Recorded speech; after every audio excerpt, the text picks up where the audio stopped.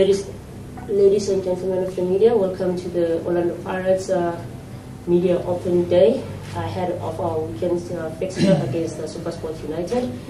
I'd like to welcome my panel, head coach Coach Jose Riveiro, as well as team captain Innocent Maelaahead. Welcome, gentlemen. Thank you. Thank you. Just going to ask if you can both just give us how the preparations have been going ahead of this week's clash.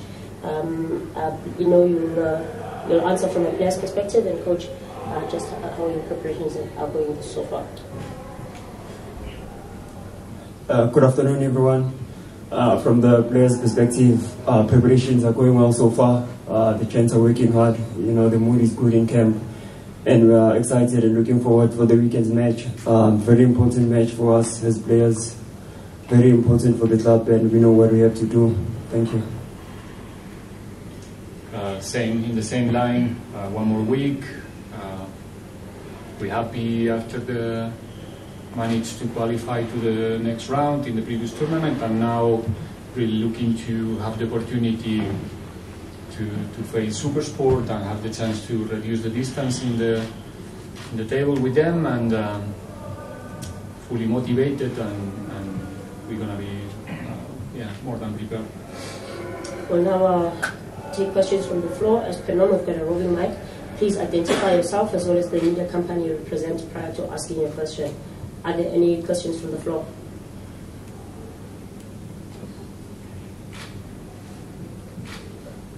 Coach Benjamin Miranda, Football Live. My question is simple, Coach. This is more or less like a top of the table clash. With 3 points, we, as you have said, close the gap on the second position, but also fighting for that Champions League spot. How important is this game? Is it like a cup final to you, or is it just like any other game? As you have normally said, you take one game at a time.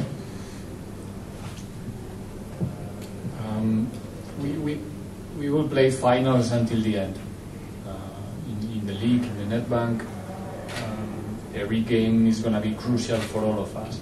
The ones who are playing for the relegation, the ones who are playing for the top positions, for the possibility to play in Africa next season, and it goes without saying that for Pirates it's very important to find ourselves in that position in the end of the season. There's more teams fighting for the same objective with us in this moment, and SuperSport is the one with more advantage. So, like I said, it's an opportunity to get 3 points, and at the same time that our immediate opponent is not getting the points. That's it. So when we don't play against them, we are waiting and expecting that they don't get it in their own games. This time is our opportunity to do it ourselves, and don't lose that opportunity to reduce the distance. It's simple like this. We don't have to check our phones the day after to see what's doing the opponent. We have the chance to do it ourselves, to get the 3 and make sure that they don't. So that's all. After that game, whatever happened, still a lot of games to play. So is a final? No, it's not a final. There's still much more games to play and a lot of points to play, but it's one of those moments of the season that will determine probably where we are in the end. Do we have any further questions? May I ask that you just raise your hand so that I don't have to continuously ask every other question if you have a question. Noted. Is there anyone else? Noted at the back. We'll start with Lorenzo. Coach, Ranger from the Ski Times. The first game in Tshwane, I think they had like 28% position, no shots on target, and Gavin Hunt said you guys were going to chase for the title at that point. Do you expect a similar SuperSport United coming just to defend at Orlando Stadium, or do you prepare for something else going into this game? The game you mentioned, it was played, I think, the 21st of August or somewhere there. It's been a long time since that fixture. I think both teams experienced different kind of evolutions. It's true that SuperSport used to be usually the same team, the same style, It changes a bit depending on the profiles that they can put on the field, but it's a big opportunity for both teams. So I don't expect a conservative SuperSport at the same time, because they have a chance as well to make a big gap in between both, and if they don't take it, it's going to be long the rest of the season. So I think it's going to be I don't want to say pound to pound, but they need to do something else than defense for sure, even though again they are a very well organized team. They know what they do in the transitions, they know how to occupy the box very well, and they have excellent players in attack. So I think it's going to be a nice game. I hope it's going to be a nice game with alternatives for both, and yeah, we're going to try to obviously reduce their strengths as much as possible. But I think it's a different game. We are much more close both to the objective, so that's going to play also during the 90 minutes. That game that you mentioned was in the beginning, and I think we were both teams looking and trying to find our style, our way to do the things, even though, like I said, SuperSport and Gavin is a very experienced coach, and yeah, they know very well what they do, and it's very, very profitable for them. Coach, Sia from Kickoff. Coach, I understand Terence took a bit of a knock in the previous game, as well as... I didn't understand so well, sorry. Sorry, I understand Terence took a bit of a knock in the previous game. Yeah. As well as Clement. In terms of returning to training, being involved, how involved have they been? They're fully involved.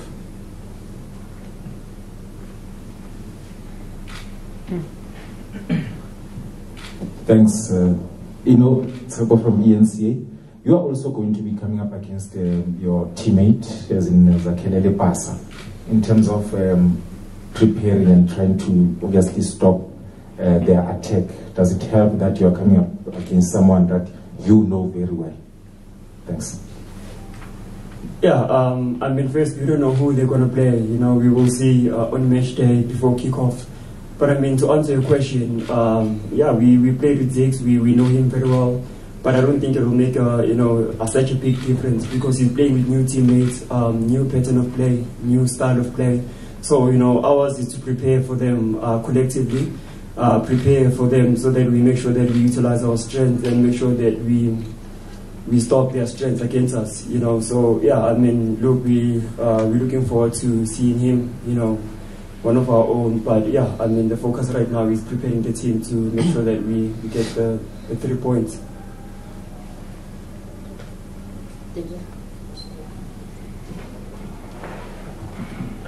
Buenos dias, Coach. Coach, on Saturday you played 120 minutes. Would you say that game, despite the fact that it went to extra time, it gave you an idea in terms of your squad, mileage, fitness, mental strength, going ahead with the preparations for this upcoming match against SuperSport? Yeah, it was we experienced a difficult moment. I know you just measure the difficulties in terms of the level of the team that you have in front of you, but football is much more complex than that. And we experienced a difficult moment, but we did it there together, and we managed to solve the situation together. We all suffer. It's a fact. There was a difficult moment in the second half, but we managed to overcome the difficulties. That's, for me, like I said after the game, I'm an optimistic person. So I try to take the positive, and the positive is, again, we did it together. Other teams didn't, and we did it. So in the long term, it's going to help us as a group. We always grow in difficult moments in our life, and football is not exceptional. And mentally, physically also understand that we can play that time, 120 minutes chasing one goal do it before the penalties. There's a lot of positive things out of the game. Do I want to play extra time? No. Obviously, I would like to finish the games early. But we managed to do it, again, to do it together, and it's going to be helpful until the end in terms of mentality. And then the fitness, obviously, the players who play 120, well, they need some certain adjustments this week in terms of load, because it's not frequent that you have to play 30 more minutes in the games, but everything was positive. It was the scenario that we were looking for. No, we rather to finish the game in 30 minutes, 3-0 in the half time, and that's it. But it was not.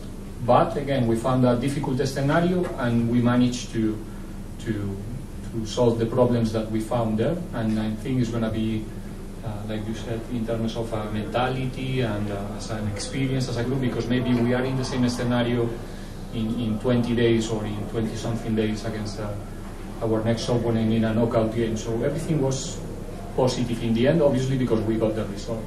So we are more prepared this week than the last week.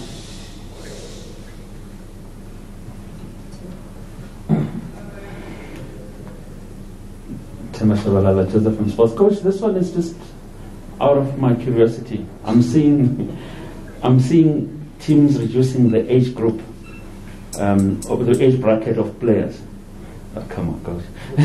we know that you've just settled into the country, you're adapting with the style of play and everything. Can you give us your philosophy around the age group, the usage of the youth? Because now we're seeing now the age has drastically dropped from the last time we spoke about the age, we're speaking about the 18-year-old, now it has gone down to 16. Where's your headspace around youth incorporation and your philosophy around the age bracket?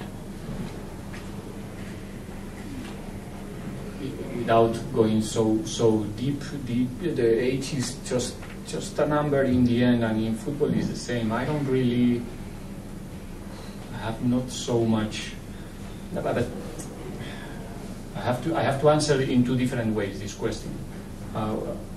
As a European, the age is nowadays is not a problem anymore, and the reason is the level of knowledge of the players there with 17, 18 years old, about not only about understanding of the game, also sport education, let's say, how to become a professional football player, how early they start to live like a professional football players in the elite academies. And probably here we have more difference in between the clubs and the teams in the academies. We're trying to do the things in that way here, so the players can arrive at the stage of 18, 17, 19, 20 years old, well prepared to do the step without any doubt or afraid of fail, because it's easy to make numbers, it's easy to play young players, and for me as a coach it could be also nice to play, every time I can introduce one player when the result is done, and then I get the numbers, and you can say that Riveiro is really pushing the youngsters, but we need to play those guys when they are ready to make an impact and have continuity, not just a hope. We need to be sure, and we need to prepare those guys to have a long career, and it's not that easy, like just play them and let's see what happens.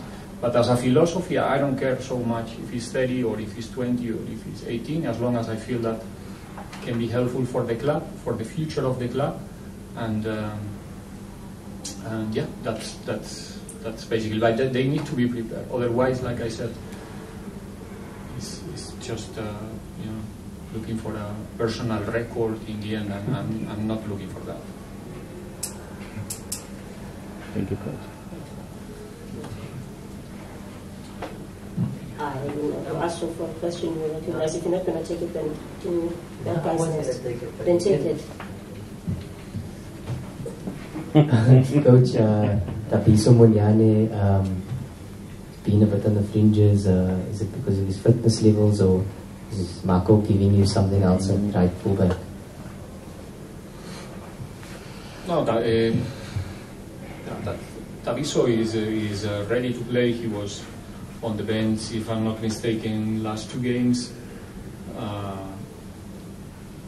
But yeah, we play Paseka in the right, but if we play him, it's because he can play there, and he can. It's not. I think it's not the first time in the football history that left football players play in the right. I'm not innovating, and yeah, obviously he can give us different strengths. Taviso was playing a lot early in the season when we played with two wingbacks, and Taviso and Hoto were there in that position in most of our games. Sandu then coming after injury as well. Now we are playing in a different shape, and we're trying to find the players who can help us the best in every role. And then there are moments also, Monjane is coming after injury. It takes time sometimes to get the proper rhythm, to be prepared, to go full, and he's a very important player for us, and he's gonna be in the future a very important player for us. But it's the same that, like I said, about the youngsters before. We need to play the players when we feel that they are 100% ready to play, and they are fighting for the minutes, and not just throw them on the field and see what happens. And that's what we try to do. And Taviso is doing the things well. And in the last game, for example, when we changed our shape again, his contribution in the right was crucial for us in order to open the field, to be vertical and threatening there in the lateral corridor. And you're gonna see Taviso in the future as well on the field, hopefully. Vincent from SABC News. To the coach and the captain, with Sundowns winning yesterday, it simply means that Pirates mathematically is out of the winning the league title. Now my question is, when the season started, we saw what happened with the MTN 8, Pirates won it, and it seemed as if you had what it took to match Sundowns pound for pound to finally end Sundowns dominance. Why do you think during the course of the season you lost out on the league race? Where do you think you lagged? Obviously, we are so far from in terms of points. One of the reasons is we have to accept it also that they are doing an excellent job. I think they won 19 games, 19 victories already in the league. It's an excellent record. And sometimes happen that someone is just winning. That's one of the reasons why we are far. And then we do our own analysis. It's not my role, obviously, analyze why they are getting those results. And I can say that I know why we are far. Obviously, imagine if I say that I don't know. I do know. I'm not going to tell you. There's multiple reasons. There's not only one reason. There were periods where we couldn't manage to get the average of points per month or per week or per 2 weeks that Pirates is supposed to get. We have a first part of the season where we were, without any discussion, the better team in the MTN during the whole trophy. In every game we played there, but we couldn't maintain the same level of performance in the league. And in that period, we gave an advantage to our opponents that we couldn't recover anymore. It's a fact. But yeah, we know the reasons. We are working on it. But now we are focusing in the challenges that we have ahead of us, which is get that second position, badly with all of our strength to finish there, because it's the maximum that we can achieve this season. And in the end of the season, we will have time to analyze and realize the way that we can reduce that gap. That is a fact already. Yeah, I mean, look, from a player's point of view, the coach has already said, when the season started, we undoubtedly, we were the better team throughout the first competition, which was MTN 8. And after that, we we sat down, we had team meetings, we analyzed, and we saw why we didn't have the same consistency in the league. We do know the reasons, and we've been working hard on those reasons. We also do know that this is our first season together with the coach and the technical team with the style of play. So we are building something concrete and solid that will help us in the future. But like the coach has said, right now at this moment our focus is finishing in the Champions League spots and making sure that we compete in that space in the near future. We'll take the final 2 questions. So for your hand. It's covered. Okay. Anyone else? Behind you. Coach, just to follow up on my colleague's question around evidence. We saw him last week. He played, he provided an assist. How close is he from being a regular and starting matches now? Difficult to say how close.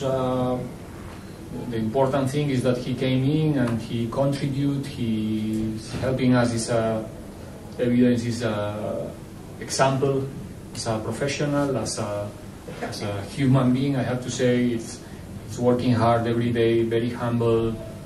He's never complaining about lack of minutes recently. There's many reasons. Again, he was injured in 2 different periods this season, so he couldn't have the continuity. But he's a high potential prospect as a number 9, and I'm 100% sure, without any doubt, that evidence is gonna come to the party soon and make an impact soon in Pirates and in South African football, because he has the conditions. He just need to, as the rest of the team, rest of us, to be more consistent, and he's gonna get opportunities. It's about the guy and the moment of the team as well. We have to be fair. Sometimes we cannot expect that evidence will come in a moment like difficult like that, and suddenly make win the game for us. He did a good job. He contributed. He was doing a fantastic job without the ball, and I hope in the future we can have the space for him to be more consistent in our start 11 and give him a proper chance to be regularly. That is difficult because we have, like I mentioned many times, in his position, there's many possibilities for the coach, and yeah, that's why evidence is not in the start 11, not because he's not doing enough. It's just because of me in this case, that I'm taking other players in his position, but the guy is doing everything very well.